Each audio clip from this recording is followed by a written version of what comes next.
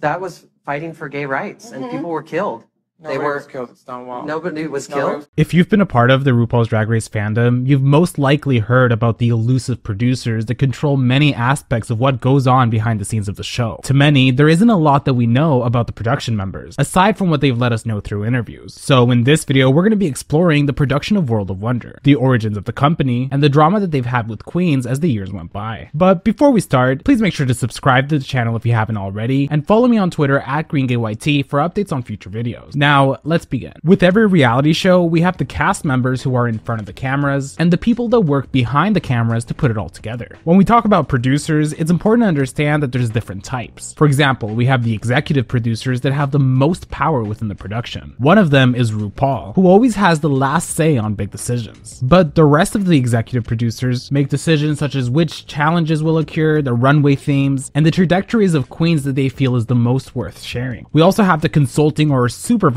producers like John Polly, who used to host the Extra Lap recap show from the World of Wonder YouTube channel. Yet the production department that has gotten the most criticism over the years has been the story producers. Story producers create storylines and oversee the natural story that the cast forms as the season is being filmed, later helping convey that story through the editing process. And they're a pretty important part when it comes to making the show entertaining, because not every cast is as clever as the queens such as season 3, who provided producers with so much material to build off of, including the Heathers versus Booger storyline that happened behind the scenes, but story producers encouraged them to incorporate it within the filming of the episodes, which allowed them to create solid storylines for queens moving forward. One of the OG story producers in particular would end up getting into some drama with Willam and Jaremi, but we'll get into that in just a second. Storylines are very important because it's what adds depth to the events that we see unfold on every episode. It creates a connection that expands across the season. Naturally, it's common sense that RuPaul's Drag Race isn't like a normal drag queen pageant. It's first and foremost a reality TV show. The skills and performance styles of each of the queens matters a lot, because production needs to establish which of the queens will be the best to really showcase and gravitate towards the viewers. When it really comes down to it, we wouldn't get to know the queens or even get confessional segments if there wasn't a need to skillfully portray to us relatable and interesting characters through story arcs. And this is a process that happens with all types of reality TV shows. So then, what makes World of Wonder any different? The first network to greenlight RuPaul's Drag Race was Logo TV. Logo is a part of Viacom, which features a variety of popular and highly valued brands such as MTV, Comedy Central, and VH1, which are all networks that Drag Race would end up switching between as the years went by. While these networks are the ones that air the seasons of the franchise, World of Wonder is the production company that creates the episodes of RuPaul's Drag Race. They sort of work separately from the networks that buy the show once the season is about to air. While networks like VH1 do still have some degree of involvement, they mostly just take a back seat by overseeing the overall way a season is going and setting a list of expectations of what they'd like to see happen, even if they're not directly influential in the show. When it comes to RuPaul's Drag Race, we know that RuPaul is at the top of the pyramid. At the end of the day, he's always going to be the one that has the final say on decisions. But that's not to say that he doesn't get advice from producers. I guess the question here is, at what point in the series did RuPaul go from making key decisions such as which queen would make it to the finale and inevitably win the crown, to now just following the advice of whatever production feels would make the most sense? Maybe Ru is still just as involved as she was in earlier season, because it does seem like he still enjoys her job as a host. That being said, while RuPaul definitely broke down barriers to get to where she is now, there's some key figures that helped RuPaul throughout his journey. For example, the two original founders who created World of Wonder are Fenton Bailey and Randy Barbado. These two have arguably the most amount of influence on the production after RuPaul. Yet what's interesting is that their connection to RuPaul dates back decades. Fenton Bailey and Randy Barbado's working relationship goes back all the way to the 1980s, where they both met at NYU when they attended film school together. They would briefly date each other, but ultimately found that they had a special bond. They knew that in their future, they wanted to be able to work in the film industry, but it wouldn't be easy without financial resources. So in order to make money so that they could invest into their filmmaking dreams, they decided to create a band called the Fabulous Poptarts. hits. The fabulous Poptarts would last a couple years, and they performed at many local bars, especially within the New York City. You can even find footage of them available on YouTube if you search hard enough. Yet they admittedly realized that making hit songs wasn't as easy as they expected it would be, but it was nevertheless a method for them to express themselves artistically and live out their dreams. A very endearing part about the early days of World of Wonder is how before the company was even officially founded, the two actually met RuPaul in the early 1980s. They were both walking down the street of New York City and encountered a 6-foot-tall drag queen dressed in shoulder pads, a jockstrap, and a dry wig. The queen in question was RuPaul, who was pasting some flyers to telephone poles that stated, "RuPaul is everything," a foreshadowing of how Ru would literally become the face of drag. They both could tell even in those moments that Ru had something so special and that they would be a part of each other's lives in some way or another as the years went by. You have to remember that 40 years ago, things weren't how they are now. It was really hard to get into the Hollywood industry, especially for queer men. So both Randy and Fenton were faced with many challenges ahead. It also didn't help that the pair had a strong passion for wanting to tell stories of marginalized groups, which wasn't much of a hot topic within mainstream media. Many of their projects were sort of shoestringed together because of the lack of resources that were available to them. Yet that's what made a lot of their work so special. What they also saw was the rise in reality TV genre that would plant a seed into their mind that would eventually manifest in the future. World of Wonder was officially founded in 1991. They had many failed projects that didn't gain too much popularity, while also having some that they did find mild success with. Along with that, as the two built their friendship with RuPaul, Ru would end up asking the two of them to manage his music career, which is how they ended up shooting the video for his track Supermodel. That would end up being a huge hit and jump-started the platform that RuPaul built his legacy on. By 1996, World of Wonder created the RuPaul show, but it wasn't easy because it took a lot of convincing to get VH1 to even want to have the show in their network. But to everyone's surprise, the concept of having a drag queen having their own talk show was absurd enough to actually manage to build an audience that was entertained by it. It added to the specialness that their production company really had, because it told stories that nobody had seen before. There was no restrictions, so they both thought outside of the box as much as they possibly could. As mentioned before, World of Wonder's early days was aimed to showcase stories of people that hadn't really been shown in the media. So one of their main goals in their journey was to stay true to their artistic integrity. The fact that they covered such niche subjects made it so that they could properly foster an audience that shared the same visions that they did. Eventually though, things began to slow down. The RuPaul show ended, and at the turn of the early 2000s, the United States had entered a conservative era under George W. Bush. It was clear that there was a noticeable shift, especially when it came to the art form of the queer community. There was no longer an opportunity to flourish, and gay people were once again a taboo subject. Something I did find kind of interesting was that in 2006,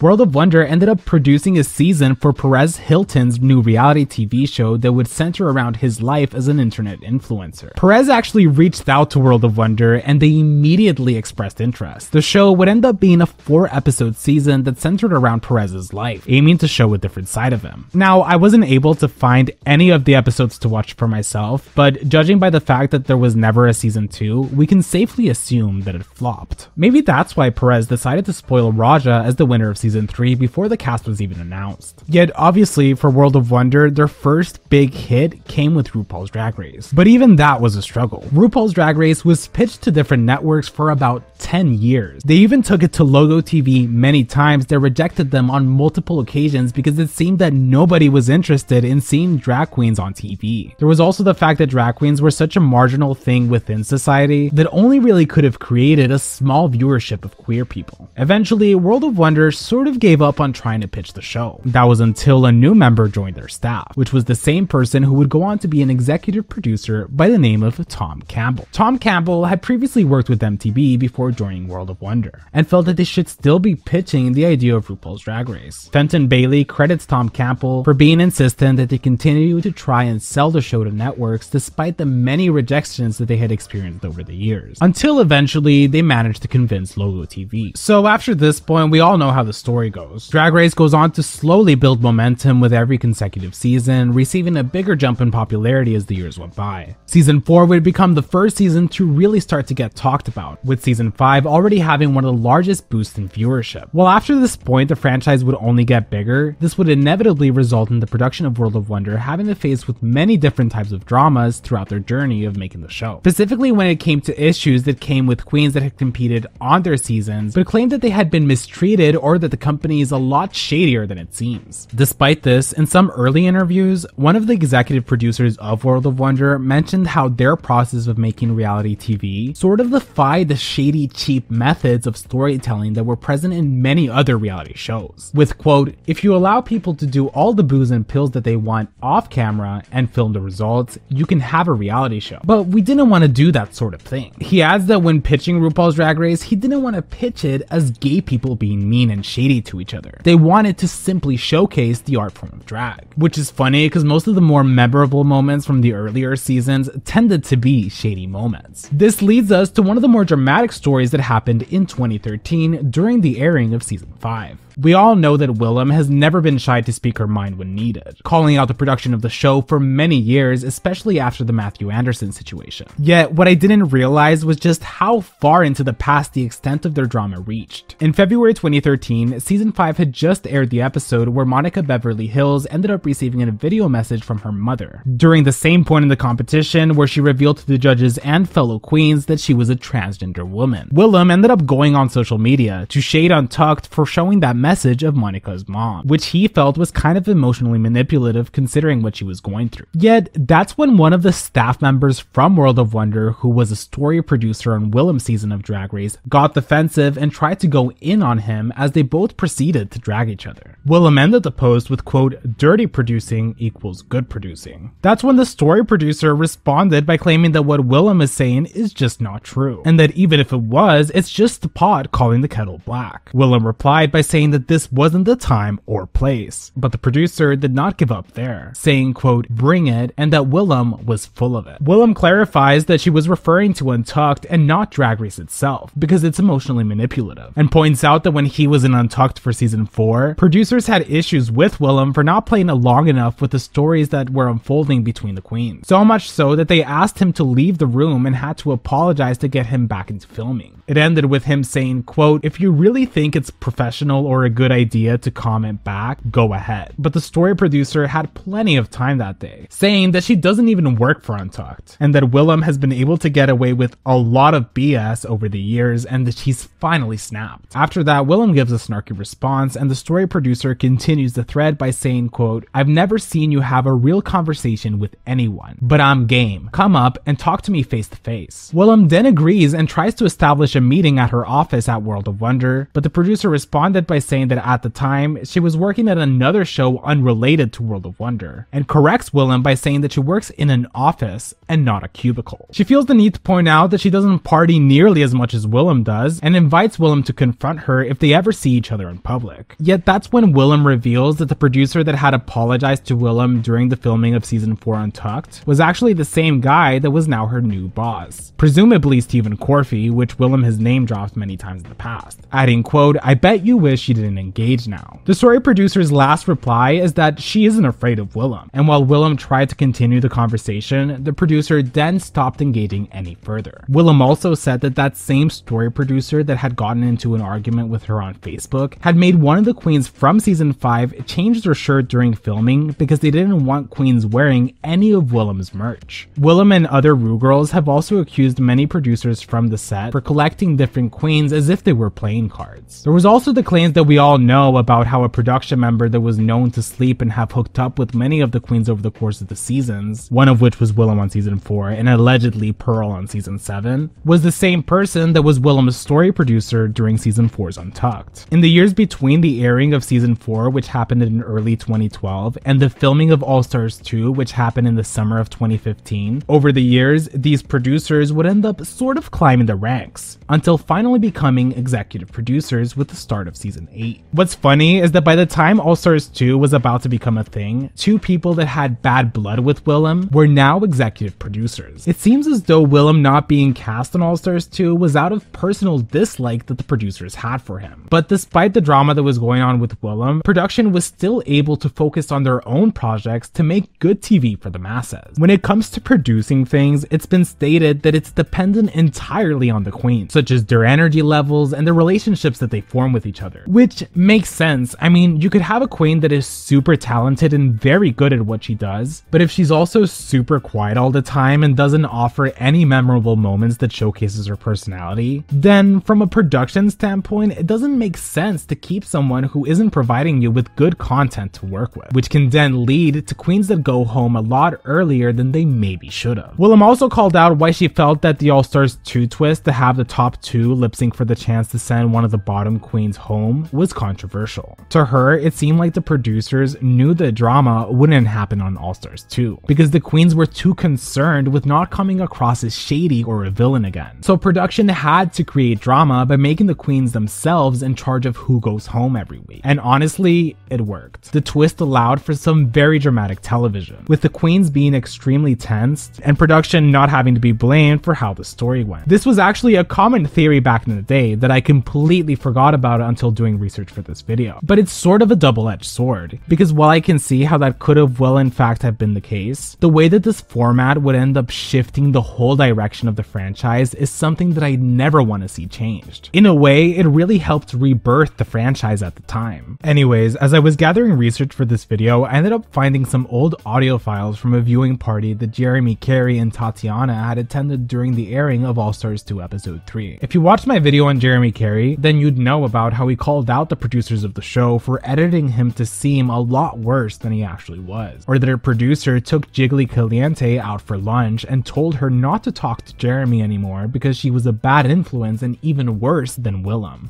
A producer took my best friend out to lunch, y'all can figure who that is, and told her that she should not talk to me anymore, and because I'm a bad influence, and that I'm worse than Willam Bailey. Which Willam Bailey is a f***ing star, so thank you! So, you know, that, like, shit like that bothers me, because that just shows, like, they're maliciously out to get you. This has nothing to do with a set, but you fucking went out and took my friend out to lunch to sit there and tell her not to be my friend? Like, what the fuck is wrong with you? This is what I was talking about, like, the bully situation. Me, Roxy, anybody out there that has this bullshit villain edit, it's bullshit because we're not the bullies. Somebody else is. I'm a bully. Jaremi revealed during that viewing party that in the years leading up to All Stars 2, producers noticed that Jaremi had lost a lot of weight, so they invited him out to get some chili. It's during that lunch meeting that they would tell her, quote, "We love you, we care about you, and we want to give you this redemption story," and that inevitably her time was gonna come. Essentially, they sold her this idea that the hate that she had been receiving from the fanbase non-stop would finally come to an end. They also went up to her again in DragCon 2015, where they mentioned her redemption storyline one last time because at that point she already knew that she had been cast. Of course, we all know that Jaremi would end up having a not very good run because she came across to many fans almost the same way she was portrayed on season 4. This led to Jaremi calling out the show many times online and speaking on the mistreatment from World of Wonder producers against him. That's when a mystery producer texted Jaremi complaining about her, only for Jaremi to be really confused and ask her who she was. At one point, Jaremi ended up finding out who the mystery producer was, and adds that this is the reason why fans shouldn't be working at World of Wonder.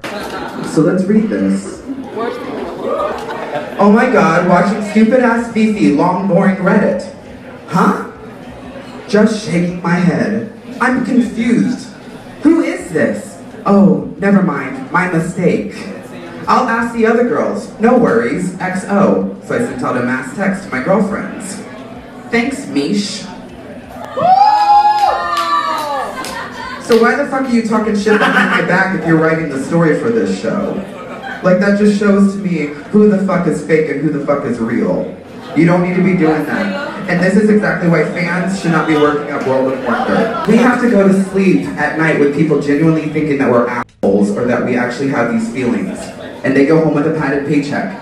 And it's really upsetting to me. It's really upsetting because I put a lot of my heart and faith in these people that they had my back, and then The whole purpose of a story producer is to be able to create dramatic storylines for the season. But the allegations of one of these producers actually going as far as to try to get in the middle of a queen's friendship with other people, and her basically texting another fellow producer to talk crap about Jaremi, sort of just makes me wonder how many other queens have had to deal with this sort of behavior. It also adds a whole nother layer because it went from someone who was just trying to do their job to clearly having a personal vendetta against certain queens. While all this was happening, Willam, to no one's surprise, was a strong supporter of Jaremi's claims. Willam tweeted out that 2 of the producers from World of Wonder were currently at Mickey's in West Hollywood, insinuating once again that some of them like to collect queens like playing cards. And what seems like sarcasm ends with him alluding that they sometimes cross the line. She also gives a warning to the queens that are auditioning for future seasons, because this is something that they're also going to have to be dealing with. As the years went by, World of Wonder would start receiving Emmys for their seasons. They'd also hire Raven to be Rue's new makeup artist, and would let go of workers such as Matthew Anderson or Delta Work. It's important to note that a lot of the producers that Willam has name dropped did in fact work on the show for most of its run. However, I'm not sure if they are still working at World of Wonder, as I have not seen any of their names in the ending credits of the most recent seasons, which I was kind of confused by, because whenever I hear Willam mentioning any of their names on his podcast, it seems as though they're currently still working there. But again, neither of their names are on IMDb or in the ending credits for the most recent season. But correct me if I'm wrong. What's in a way sort of exciting to think about, depending on how you look at it, are the amount of behind the scenes information that will be leaked at some point in the future. What makes me think this is that the same producer that had gotten into an argument with Willam replied in March 2018 to a post Bianca Del Rio had shared on Facebook, regarding a post about some of the more controversial moments from the show spilled by the queen. The producer commented that people will believe anything that they are told by queens who've been on the show, but that she just can't wait until she's able to spill the tea in her tell-all behind the scenes book, ending with, quote, "My receipt box is full to the brim." It's interesting to think of the future books that will be released by people that had worked so closely to the making of the show. For now, it's best for them to stay quiet, but I can't imagine the shenanigans that will one day be learned about them. With all that we've covered so far, I want to ask a question. When it comes to the creation of RuPaul's Drag Race, we have countless seasons of some of the best reality TV that's been created, especially geared towards the LGBT demographic. So when it comes to queens who end up getting a terrible showing of themselves once the episodes begin airing, who's really to blame? Is it the producers that make dramatic TV? Or is it the queens who, despite knowing the risk, still compete on the show? Or is it the fans who use the stories that they see during the season to decide who they want to bully? The reason I ask this is because it's sort of hard to just blindly pin the producers as bad people, just because they work to get the most entertaining product possible with every episode they make. Because without that, we wouldn't have a lot of those moments that we now look back on and find iconic. But we also can't deny that there's been a lot of collateral damage that results in many queens that had to endure a much tougher career due to the negative reception from the fans. And along with the many questionable things that many production members have been accused of doing, it really does raise some concerns. But what do you think? In March 2017, Pandora Box made a tweet that she would later on delete, where she tagged World of Wonder and said that one of the producers had repeatedly treated her like crap for 4 years, and that she's kept quiet until then. Now, I'm not sure what it was that Pandora had an issue with, but if we use this as an example, if Pandora had gone the route to constantly call out World of Wonder, she most likely wouldn't have ended up being cast on All Star 6. Pearl is also the same situation, of a queen that said something negative about RuPaul and ended up being blacklisted from the show. I wonder if the relationship with the queens would have been easier to handle had many of the producers from World of Wonder had been rotated every now and then. But it's also true that the series has in fact showcased a lot of positive and uplifting stories that has resonated with viewers, so it's kind of a double-edged sword. Yet, should World of Wonder have more patience with queens that speak negatively about their company, or are they in the right to exclude them from future projects? What I mean by this is that a couple years ago, World of Wonder created the WOWY Awards, which were largely made to celebrate the universe within the Drag Race community, because there wasn't a lot of recognition aimed at many of these queens because the franchise was just so niche. And to this day, even though it's super mainstream, one could argue that there's still not a lot of organizations that recognize queens' talents. I mean, even with all the Emmys that the show's gotten, it's more so tied to the producers that make the show rather than the contestants in it.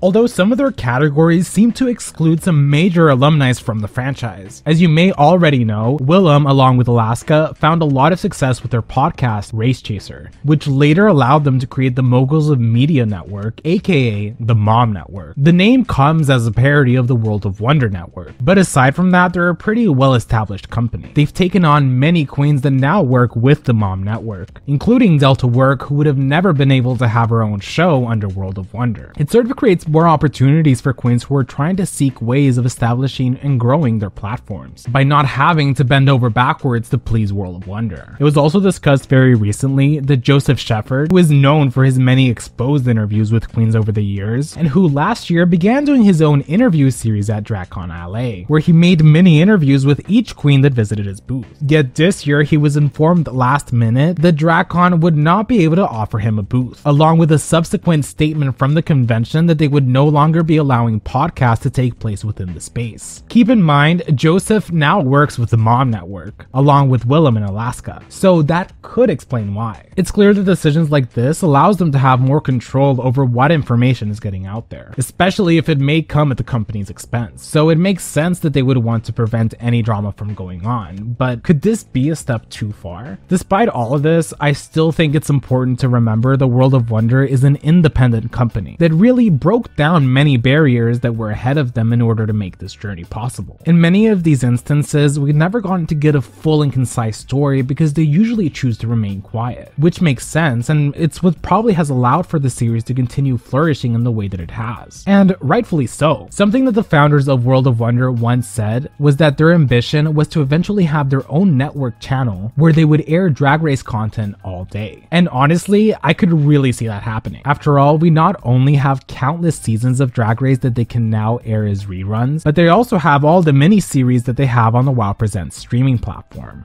Which, by the way, a lot of the shows should be given a lot more love. My favorite one being the Jasmine Masters series, which honestly is one of the best things they've ever done. Anyways, World of Wonder is the fruition of the work of Fenton Bailey and Randy Barbado, and how faith brought them to RuPaul, inevitably birthing the cultural defining show that we all tune in to watch today. Randy credits the success of the franchise to three things. The first is RuPaul, the second is the queens, and the third is the people who make the show, which helped change pop culture and queer nightlife for the better. Yet as time goes by, we're left with a production that sometimes feels like it kind of monopolized the empire of drag, with many alumni from the show now being blacklisted from the franchise, and other queens fearing to say what they really think so that they don't end up in World of Wonder's bad graces. Regardless, it's clear that in the future, there will be more and more stories that come out, and more seasons to be entertained by. I want to take a moment to thank my patron. In the Elite Pink Squad, we have Matthew Burns, Gay Uncle, Wendell Norris Realtor, Tyler Hendricks MD, Poppers Alberta, and Sari Tish. And in the Gay Squad, we have Ethan Von Queer and Emma Mallender. And finally, in the Green Squad, we have Azure, Cayman Rider Furry, Franny Fishsticks, Edgar Allan Pup, O Nicole, The Only Sean, and LP. If you'd like to see your name on the screen, you can support me on Patreon. The link will be in the description. Thank you guys so much for watching this video. Please subscribe to the channel if you haven't already, because I swear like most of you don't subscribe, but you really should. Also follow me on Twitter at GreenGayYT for updates on future content. Like this video and comment below what you thought about the topic, and I'll see you guys next time.